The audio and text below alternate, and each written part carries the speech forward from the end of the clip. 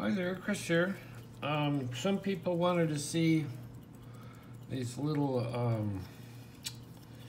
external combustion engines.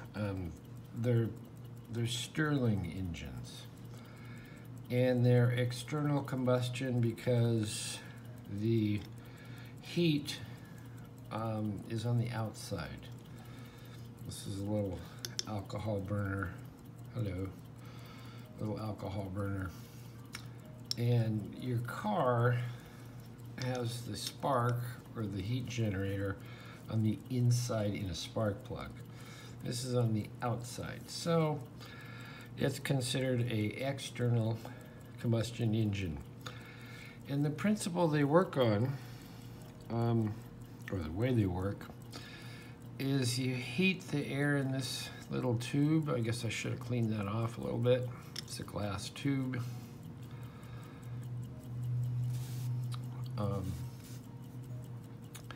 And you heat the air in here. Now in this chamber that you see going back and forth, there's either air or helium, and it's going to be cooler. So the heat surrounding it is hot, but it's cool, and as it cycles, the heat builds up, and it pushes this back. And as it does that, there's somewhere there's an intake, and it cools this off enough so it's going to go back this way, and then the heat pushes it back. And because it's on this flywheel, let's see, can we do this? Yeah, maybe not. Because it's on this flywheel and these pistons, and it's counterbalanced here, once you get enough energy exchange happening, it'll run. This is the same principle.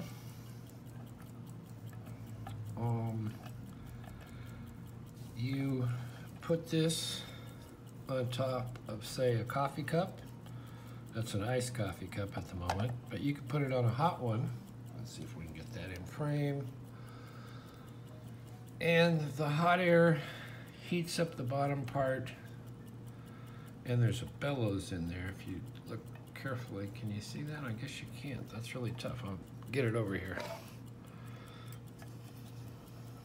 There you go. Now you can see it. See, there's a bellows. So the hot air pushes this up, and it cycles around, and the cam pushes it back down, and it also is cooler up here than it is with your hot coffee or hot water down here. Now, because it really does work on the difference in the temperatures, a good question is, well, what if I stick the bottom part on an ice block and the top part is hotter? Will it work? Well, the answer is yes, it will work. It's not quite as efficient, because if you have hot water coming from your coffee cup going up, I mean, it's all hitting here. If you're putting this on an ice block, it doesn't. Now we have Suki now. We might have to move her when we light this thing up. It doesn't quite make as good a efficient cool contact on here, but it does run, and I mean, it'll run and run and run. If this is hot, if this is 100 degrees centigrade water, you put it on here, it'll run at least a half an hour before the differential of the hot and the cold is equalized enough so that this will stop running. Anyway, how are we going to do this with Suki? I don't want to set Suki on fire. How's Suk? So, nor tip this over. Let's see. Maybe we can adjust things here. That'll probably work. Yeah, actually, she's just too close. Come on, Suk. You're not gonna like it. I know this is your domain, but oh my God, you're heavy. All right, you go. Yeah, do something else. All right. So what we're going to do is fire this up, light it up. Get this and maybe zoom in a little bit. Okay. It also goes down to this little generator and it generates electricity because it spins that little generator and it generates electricity and it'll light up this little LED bulb. So we'll light this. It takes a minute or so. Oh, I forgot to turn off the music. Oh well. So I don't know if you can see the flame, but there's a little flame under there. No, Suk.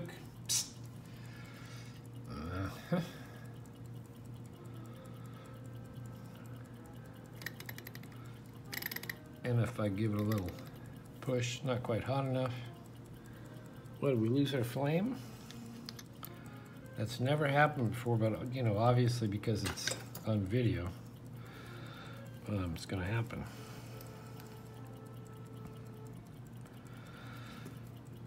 Also have the air conditioner, so there's a little bit of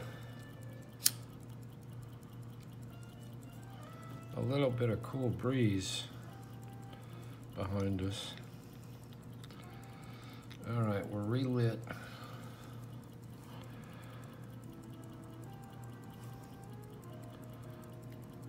We're gonna give that chamber the full amount of air to heat up. Meanwhile, it probably is not ready yet. Almost. It's getting there. So, but once it gets there, it'll really go. And it can go so fast, this thing will, even with rubber feet on this mat, will start walking away.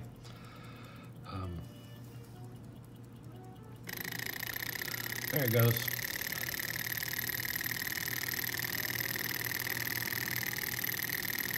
So it's, you know, a continuous cycle of heating in having cool air come in and cool and heat and cool and heat and cool, and it just keeps going. And if I put this in here, barely see that. We'll get the little light to work. Okay, wrong way. So then you get this little light show, and evidently there's some sort of program in there.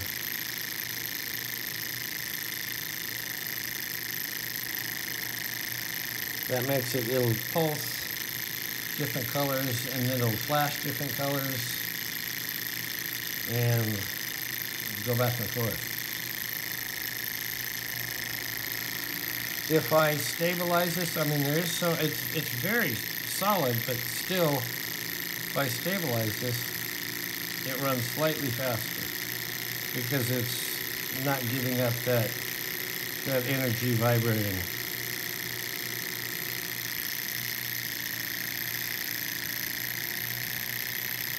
So that is the Stirling external combustion engine. And it's a very cool little thing. They're not very expensive. You've got it on Amazon. The little blue lines, it didn't come that way, or these blue lines. But while it was running, I just took my permanent marker and just held it on there to make those lines. So if I take this away, it still has a fair amount of energy. The heat differential is still great enough so it can continue to run. You can see it slowing down.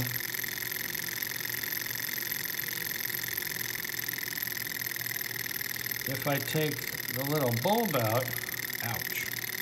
If I take the little bulb out, oh, Usually it speeds up, but we're going to put the heat on again, put the bulb in, take the bulb out.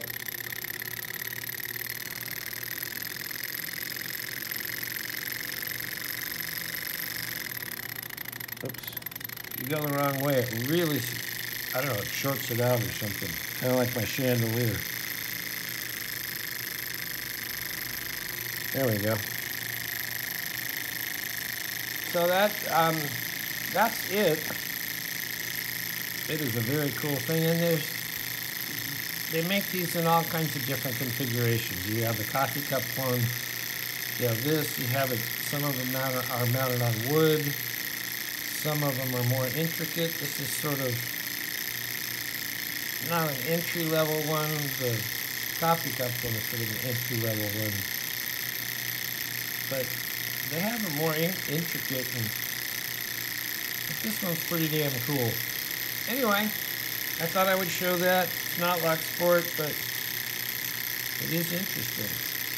Alright, leave a comment, hit the like, say hello to Suki. I'm going to shut this down before I burn down the lock lab, and we'll see you next time.